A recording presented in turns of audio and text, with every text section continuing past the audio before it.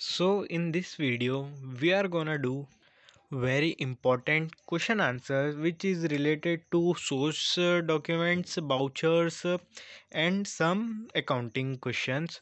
So first of all we have our first question, which is difference between source document and voucher. So here we're gonna understood this one with the help of this chart.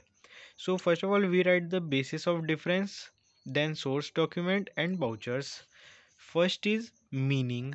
So the meaning of source document is it refers to the document containing the details of events or transaction.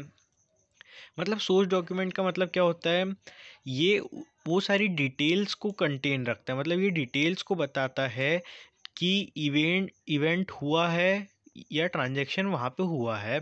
ठीक। और vouchers क्या रहते हैं, when the source voucher is considered evidence of an event और transaction then it is called voucher. मतलब जब भी ये सोर्स डॉक्यूमेंट्स को कंसिडर्ड किया जाता है एविडेंस, मतलब वो प्रूफ देखा जाता है कि ये ट्रांजैक्शन हुआ है कि नहीं, उसी को हम वाउचर बोलते हैं। Now we have written our second point which is purpose, मतलब उसका आगे जाके क्या काम होता है। सो source document is used for preparing accounting vouchers, मतलब जो सोर्स डॉक्यूमेंट रहते हैं उन्हीं को अकाउंटिंग वाउचर्स बनाने के लिए यूज़ किया जाता है। तो अगर आपको नहीं पता अकाउंटिंग वाउचर क्या होते हैं तो वो हमने हमारी पिछली वीडियो में कवर करा है, आप जाके देख लीजिएगा। Second is vouchers. So voucher it is use for analysing the transaction, मतलब जो ट्रांजेक्शन हुआ है उसको एनालाइज करने के लिए वाउचर्स का यूज़ होता है। नाउ लीगैलिटी वैलिडिटी, मतलब ये कितना वैलिड रहता है। तो source document can be used as evidence in the court of law, मतलब ये इतना वैलिड रहता है कि हम इसको एक एविडेंस के रूप में भी यूज़ कर सकते हैं कोर्ट में। जबकि वाउचर्स क्या रहता है, it can be used for assessing the authentication of transaction, मतलब ये केवल उस ऑथेंटिकेशन कर सकता है किसी भी ट्रांजेक्शन का। ठीक। अब एग्जाम्पल क्या हो जाते हैं सोर्स डॉक्यूमेंट के, कैश मेमो।